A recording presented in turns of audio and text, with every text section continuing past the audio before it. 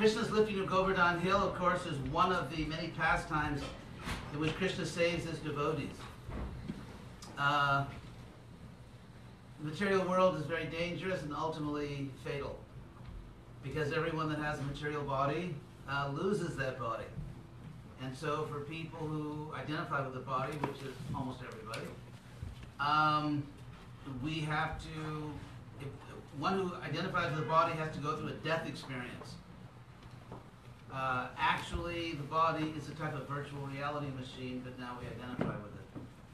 So, but even for a pure devotee, there are some events which are so, you could say, naturally shocking that the devotees cry out to Krishna. And so I want to make that distinction. For example, we know that we need to get beyond what is called karma misra bhakti. Misra means mixed. It means bhakti mixed with karma, mixed with the desire to get sort of bang for your devotional buck. So that I worship Krishna and then I get something in return. And it's premeditated, it's a plan. It's that I'm going to worship God and get something in return. Actually, not to speak of pure devotion, if you look at Bhagavad Gita, even if you look at Krishna's analysis of giving or charity in the three modes of nature, Krishna says that in the mode of goodness, the person is thinking, Datavyamiti jaddanam, diyate hinupakarine, which means that a person gives with the idea that it's the right thing to do, that this should be given. So in general, the nature of goodness is that you do something because it's the right thing to do, because it should be done. And Krishna says you give something which is anupakarine. It's given to somebody who's not going to give you something in return. Like you're not giving, let's say, a big donation to a university to get your name on a building. Or let's say you help someone out and then you make sure everybody knows what you did. So that's more the mode of passion. The mode of passion, you want something in return for your giving. And the mode of goodness, you just get it all wrong. I mean, that's the typical analysis for Bhagavad Gita. In the mode of goodness, you get it right. In the mode of passion, it's kind of mixed. It's half right and half wrong. And in the mode of goodness, it's completely backwards. So, in that sense, we worship Krishna, we give to Krishna, we offer to Krishna, not to get something in return, but because we are part of Krishna. And it's natural for us. It's the right thing for us to serve Krishna. But for example, consider this pastime of Govardhan. When Indra came and had a really bad idea, which was to attack Vrindavan and try to humiliate Krishna, if not kill everybody. And the residents of Vrindavan cried out to Krishna. Also, for example, when big demons attacked Vrindavan, when there was a forest fire. Because there are certain events which are just so shocking to the nervous system, to the human nervous system, that one just cries out to Krishna. This is not the same as premeditated, selfish worship. It's a different activity. And so we have, of course, the famous pastime of Lord Nrsingadev, saving Prahlad. We have this pastime where Krishna saves an entire community. In the case of Lord Nrsingadev, he saved an individual pure devotee. In this case, he saves an entire community. And of course, in the Bhagavad Gita, Krishna says he also saves planets. Because he says in Bhagavad Gita, Yada yada hi dharmasya glanir bhavati bharata. Whenever adharma, which by the way means injustice. Dharma doesn't just mean performing some ritual. The word dharma in Sanskrit is probably the main word for justice. One of the main Sanskrit words for justice. Dharma also is a common Sanskrit word for law. So to say that Krishna comes when adharma is rising, it actually means that there's injustice, that there is corruption. And there is not the rule by law. People are being oppressed. They're being harassed by, in other words, powerful people get sufficient power to override law, override justice, and simply exploit and harass people for their own selfish interest, which is something like what's going on nowadays. If you know what's going on in the world today, where America and other So many other countries are becoming, they started out as democracies, they're now becoming what you could call plutocracies. Plutocracy means ruled by the rich. You know, the golden rule, whoever has the gold makes the rule.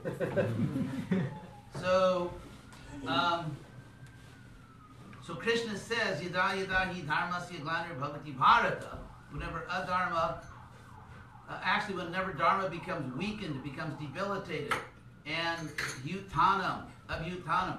Every word in Sanskrit, actually every part of a word in Sanskrit is significant. So Krishna says he comes when there is, and this is a very good example of it. Of course, he was already there, he didn't come, but he acted. This is an example of Krishna correcting corruption or injustice, even among his own representatives. This may not come as a shock to you, but sometimes even one claiming to be a representative of Krishna can do the wrong thing. And this is a good case.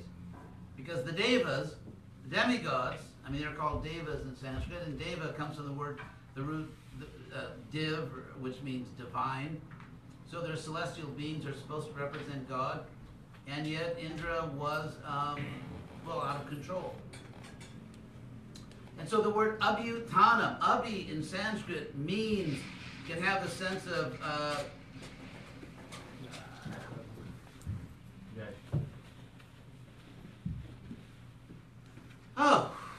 anyway, I'll go on. I charge by the minute, so. Anyway, so abhi has the idea of going against, or sort of being aggressive, and ut means up, and tanam is standing. It's an abbreviation of stanam. So abhutanam means something which is aggressively rising up. That's literally what the word means. Abhutanam adharmasya. Krishna says, tada, at that time, atmanam sajamiham, I manifest myself. And Krishna's program is paritranaya sadhunam, that I deliver, basically good people. Paritranaya sadhunam vinashaya cha, and I sort of red card the bad guys, out of the game. So vinashaya, Krishna removes the bad people. Vinashaya chaduskritam. Oh my God, that's my cell phone. Oh, just here, go out, please go out and see if it's dead yet. And then you can call her back. The life of a busy cultivator. So abhutanam dharmasya. Then Krishna says paritranaya sadhunam. I rescue, I save good people, I remove the bad people, and dharma samstapanarthaya, and I restore justice to the world. So this is an example of it. So we see that even if someone has an exalted position within a spiritual organization, and in a sense you can say that the universe is a spiritual organization ultimately, because God creates it and Krishna creates it with a spiritual purpose. The whole purpose of the universe is ultimately to bring people back to their original spiritual nature, their relationship with Krishna. Therefore, the creation is, in Western philosophical terms, teleological. The Greek word telos means a purpose.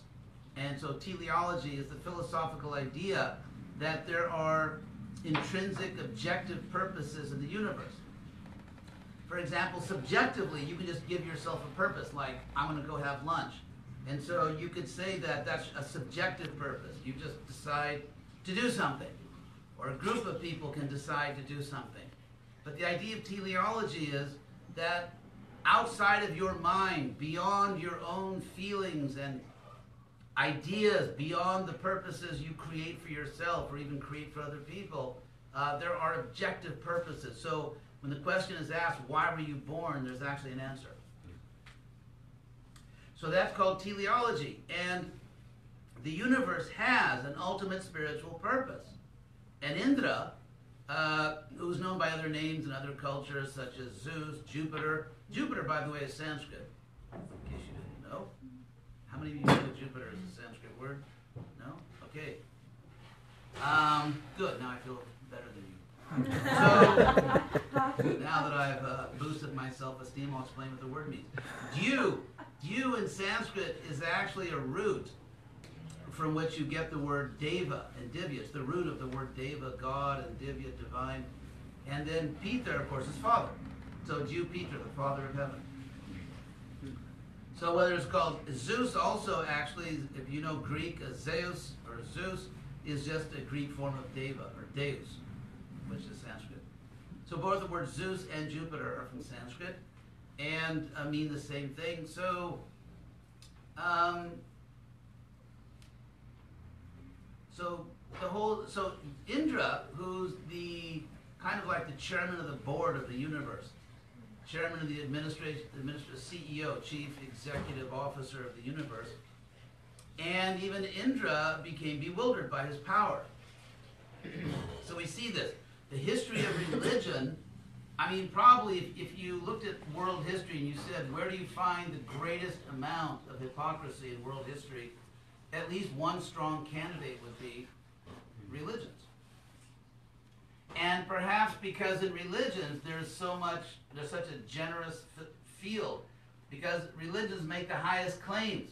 Religions tend to claim that their leaders are in touch with God, they have privileged knowledge of the highest things, and that by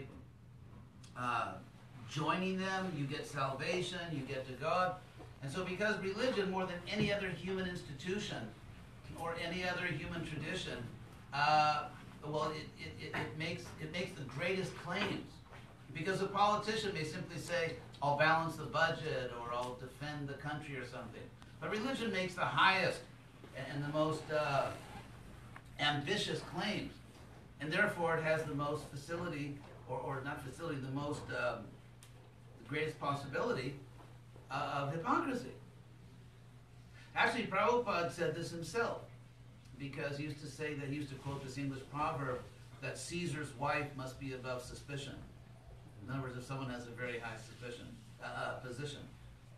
Actually, I didn't really know Caesar was married, but I guess he must be, otherwise it wouldn't be that same. So, anyway,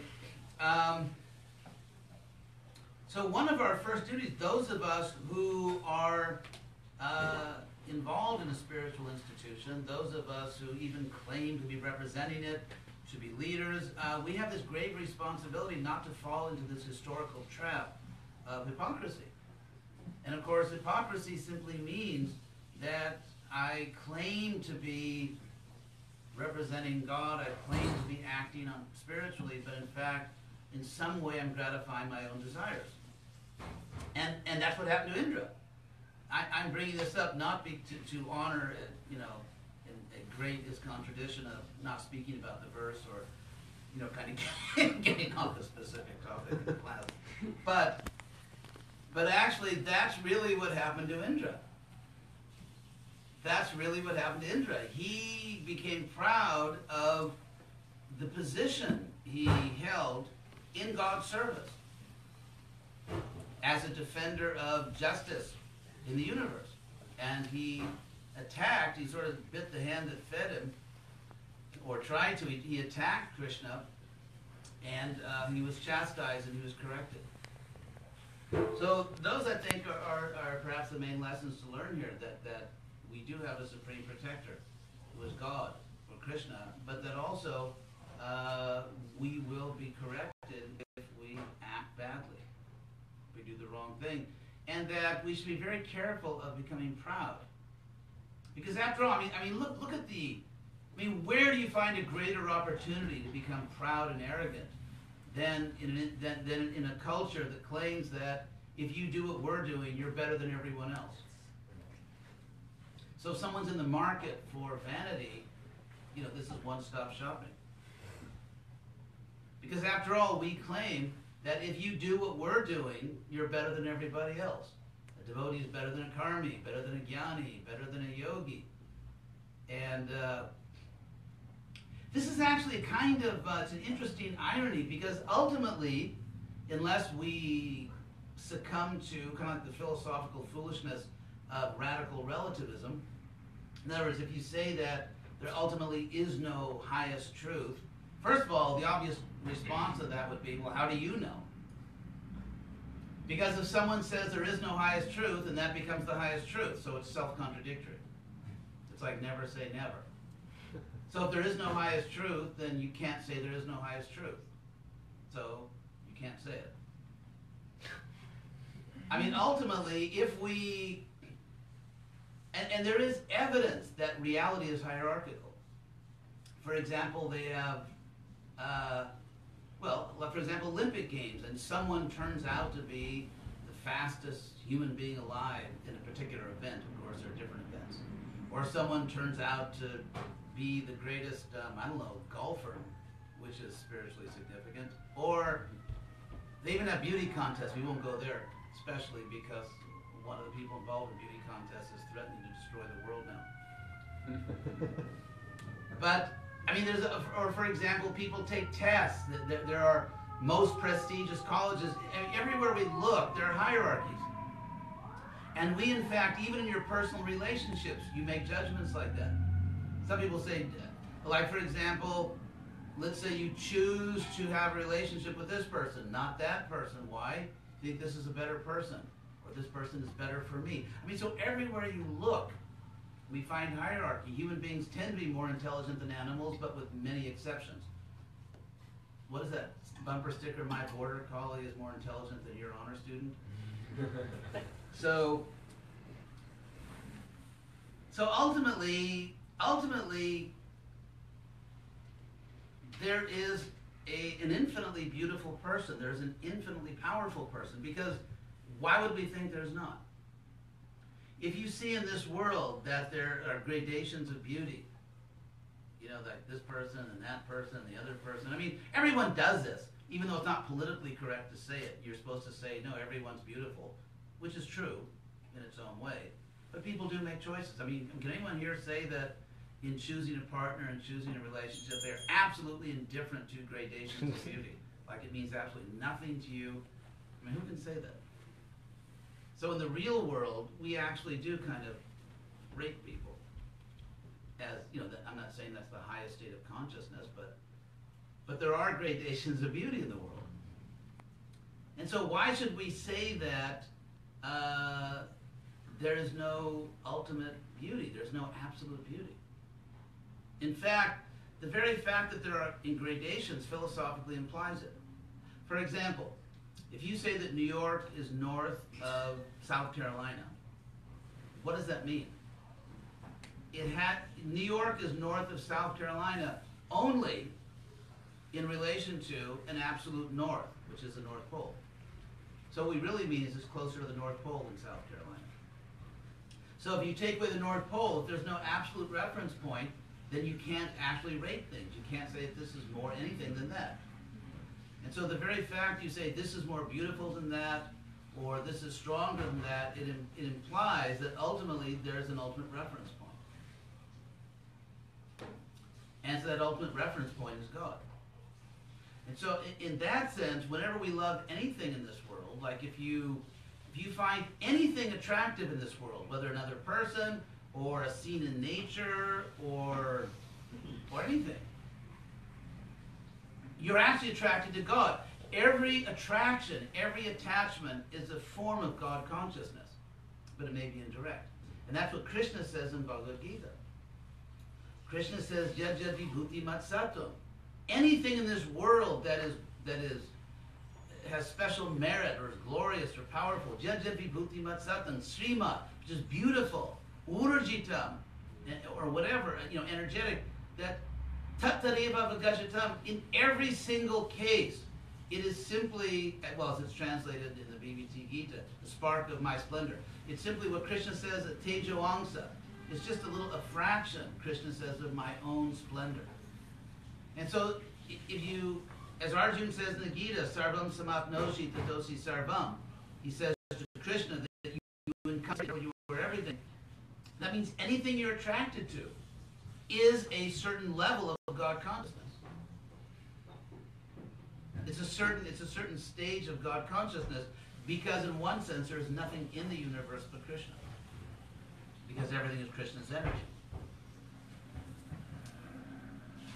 So anyway, some people have difficulty with the idea that God is a person, which is kind of strange because you're a person. We're all persons, right? And suicide is not healthy, whether it's physical or philosophical.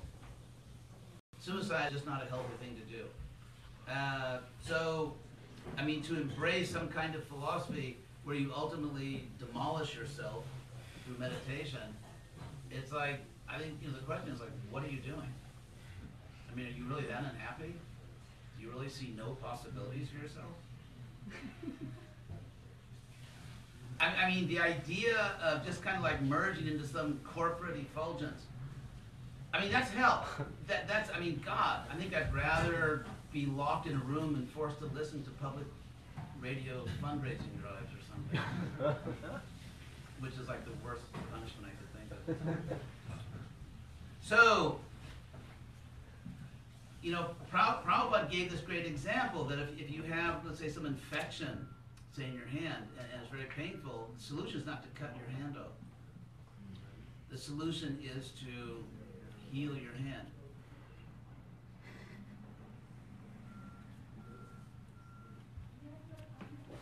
So just to wrap this up, because I'm competing with your lunch right now. I'm competing with my own lunch. So it's in my rational self-interest to stop within a reasonably short period of time. So the idea is that why would you not want to be a person? It's only because you're a person that you're free. I mean, freedom. I mean, don't you value freedom? What about loving relationships? And yet, if you're not a person, if you're not ultimately a person, then your freedom, your loving relationships, it's all just a big illusion. It's all just nonsense. Because it's not who you are. In fact, you don't exist.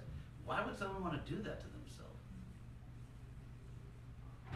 And so if you understand that you're really a person, you really are, maybe we're not perfect persons now, you know, maybe we identify with our bodies, like some people identify with their clothes. There's, of course, a whole billion-dollar industry in New York dedicated to that. Some people identify with their cars. When I was growing up, I'm from California, and the Beach Boys became very popular when I was a kid, and you had these love songs to cars. Anyway, so just like in ancient, actually pre-Islamic Arabia, they had love poems to camels, but that's a different topic. So in California, they have love songs to cars. So, I mean, obviously, we are not our cars, we are not our clothes, and also, I mean, the body, as a, you know, we are something eternal. Because if I want to identify with my body, I'm actually condemning myself, because there's overwhelming evidence that my body will die someday. And so if our bodies are going to die, why would you want to be something which is a total loser in that sense? I mean, I'm not anti-body. I don't hate my body. I don't self-flagellate it, you know, at night when I'm alone. I keep healthy, and I'm happy to be healthy and all that. I eat organic food.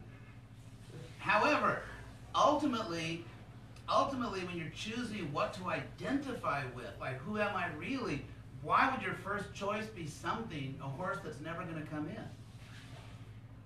I mean, why not try to find out if you're eternal or not? Why not search for your real self? And so, only if there's a personal God, which some people think they've outgrown intellectually, because they actually aren't that smart. But if there's a personal God, it means that you, as a free, beautiful individual, can last forever. It means all of your greatest hopes, to be free, to be wise, to be in love. These things actually, all these things can come true. And they can come true forever. But all of our deepest wishes for beauty, for love, for freedom, can come true only if reality itself is ultimately personal, and your present sense of being a free individual person is ultimately true. So, anyway, today is the day Krishna lifted Govardhan Hill. That's which means that the good news is God is actually stronger than Arnold Schwarzenegger at the prime. And stronger actually than all the Transformers and Terminators put together. So why did Krishna come to lift a mountain? It's like a really clever thing to do. I mean, it's fun. It's like, okay, I'm going to lift a mountain today. And so, and actually, also in this story, another important point, that Krishna is establishing monotheism. This is one of the stories in the Bhagavatam that strongly establishes monotheism. If you read sort of like, I don't know, learned articles on religion or, whatever, in New Yorker magazine, people endlessly say that on the one hand you have the monotheistic traditions of the world, which are Judaism, Christianity, Islam. On the other hand, you have Hinduism, which is polytheistic, and Buddhism, which is often, but not always, atheistic. And people don't realize that this very powerful monotheistic tradition, one God, is actually found in South Asia, the Vaishnava tradition. But it's very common. You find professors saying this. You find academic articles saying this. It's just kind of like a mantra they keep saying over and over again, as if there was no monotheism never came from anywhere outside the Middle East. But actually it does come, this very powerful tradition goes all the way back in Sanskrit literature, the Rig Veda. I saw it actually in an advertisement for a yoga studio somewhere in Manhattan, where it's quoting, it had something in English. It said, what did it say? That one truth called by many names, which is actually a quotation from the Rig Veda, the oldest Sanskrit literature. So, interestingly, monotheism was never understood as sectarian in the ancient Vedic culture. It was always understood from the beginning. There's one God for everyone, called by different names, worshipped in different ways. But ultimately, I mean, wouldn't you prefer to have an infinitely beautiful God? And what's the alternative? Because if God is infinitely beautiful, that means beauty itself is real. It's not just that we're neurologically wired by evolution to think that something is beautiful because then we'll, I don't know, reproduce or something. So an infinitely beautiful God is really good news for everyone. And because we're part of God, it means we also have incredible beauty as souls. And it means that, because, I mean, everyone really wants to be good looking, I think. I think it's a natural human desire. And the good news is everyone is. Spiritually, I mean, you, the real you, is beautiful beyond all extreme makeovers. Anyway, I'll end there. So in every sense, it's an original self-interest to become Krishna conscious, to try to understand Krishna and these activities of Krishna. So any questions? Yes. You mentioned the Glani or Bhagavati Bharata verse. Yes. And I was just wondering if you could maybe briefly go through like the dynamics of how, with the Krishna consciousness movement, could kind of, Krishna coming and, saving people today, like how that works. Oh, dynamics. Well, Prabhupada used to say that the modern world, because it lacked spirituality, was like a headless body. And then we have ISKCON, which is kind of like a disembodied head. So we have to find the ways and means to help people. For example, God forbid if someone in your family was really in trouble or really in danger. I mean, in a loving family, everyone drops everything and just goes to the rescue. That's just the way good families operate.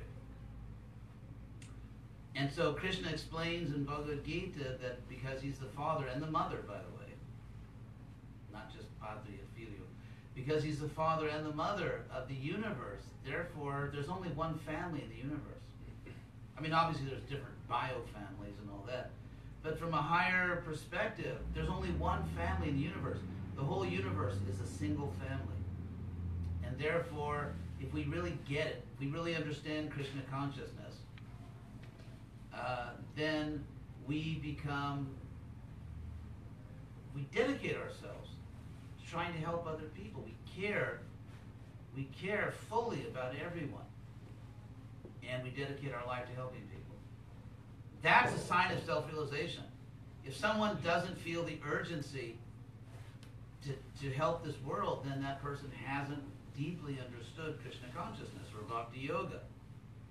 Because the realization you have, Krishna says that, Samak sarveshu bhuteshu. Unless you see that everyone is equal, unless you see that everyone matters, that everyone has a kinship tie with you, then only thus can you achieve the highest bhakti. Samak sarveshu bhuteshu mad bhaktim lavate param. That famous verse, vidya vinaya sampane, etc., pandita samadarshana. The truly wise person they see everyone equally. Krishna sees everyone equally. Everyone is equally valuable in the eyes of God. And so that inspiration, that urgency to really change the world or spiritualize the world, to do everything possible, and to adopt practical means to do what it takes. And if this is not working, try that. It's like, I mean, haven't you ever seen one of those Tom Cruise movies where he's saving the world again?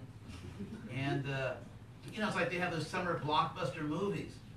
And they're just, people are desperately trying, like an asteroid is going to collide with the Earth and destroy life as we know it.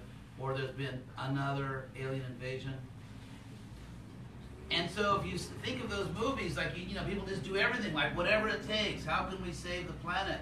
And that should be the mood, that should be our mood. We should just, and that was Prabhupada's mood, by the way. We should just do it, and when you really feel that way, like, we have this mantra we chant every day, Paschatya Deshajarine, Prabhupada, a savior of the Western world. Well, it hasn't happened yet.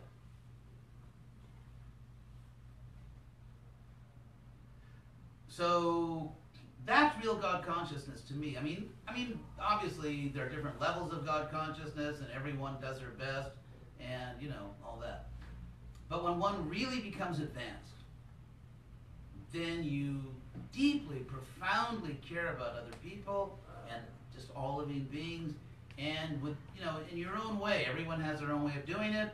Everyone has their own circumstances, their own worldly duties, and family, and profession, and this and that. But everyone in their own way, within their own situation, dedicates their life to saving the planet. And that's a sign of real Krishna consciousness. So, thank you all very much, and Hare Krishna. Okay. Hridayananda Goswami.